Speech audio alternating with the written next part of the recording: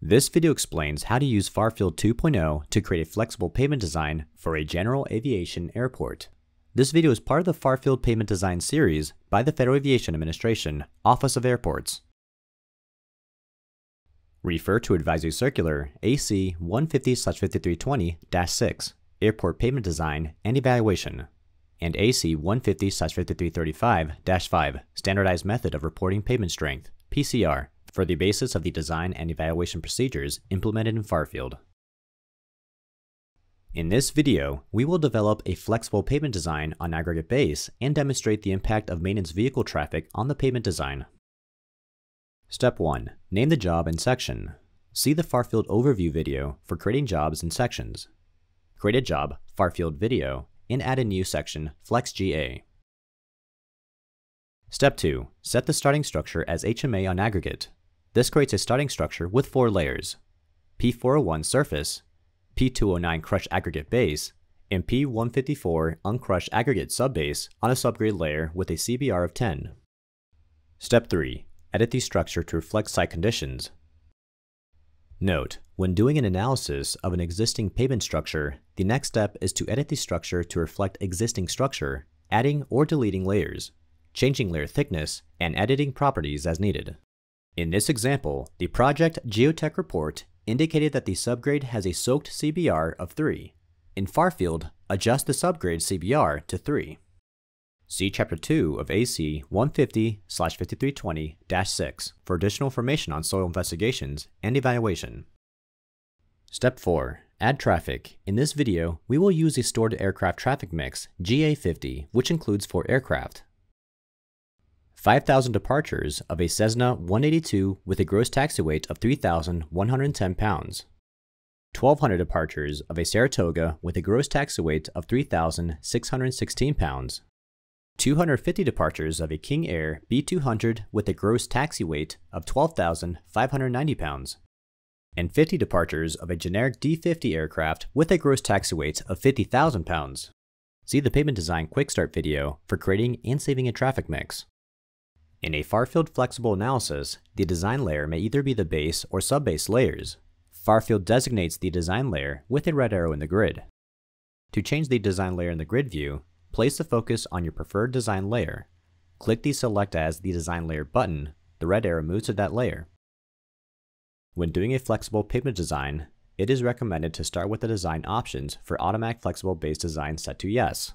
When enabled, the program performs internal calculations to check that the base layer is sufficient to protect a layer of CBR of 20. See AC 150/5320-6, Chapter 3.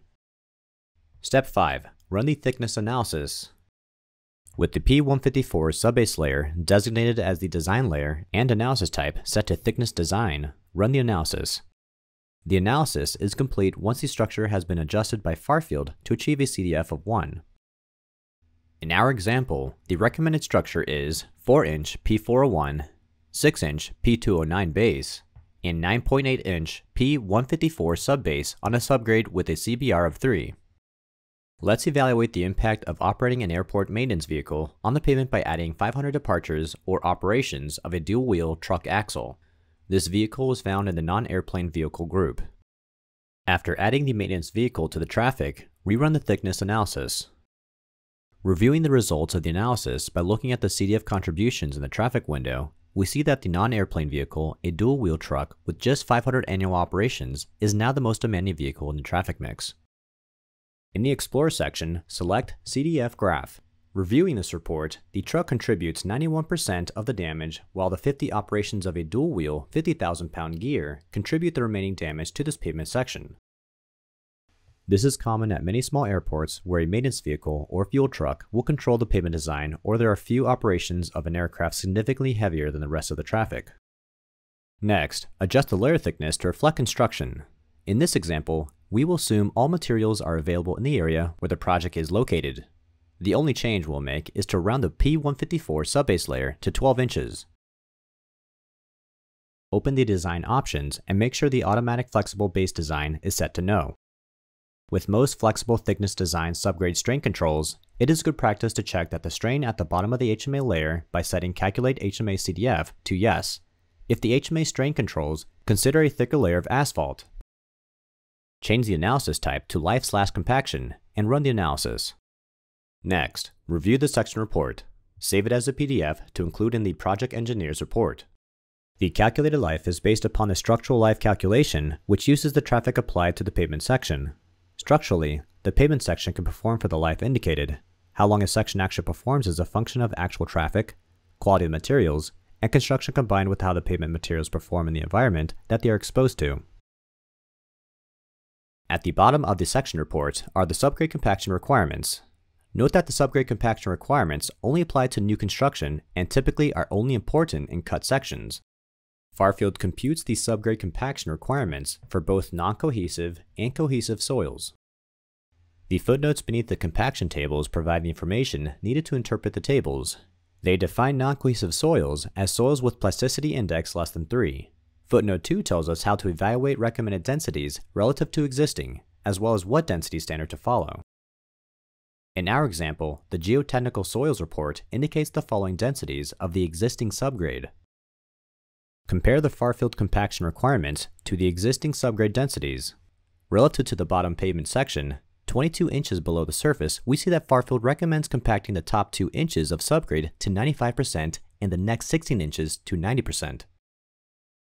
Reviewing the geotechnical soils report, again we see that only 2 inches of subgrade does not meet these requirements. The key is to evaluate compaction requirements relative to existing in-place densities, taking into consideration standard construction practices of recompacting the top 6 to 12 inches of a cut.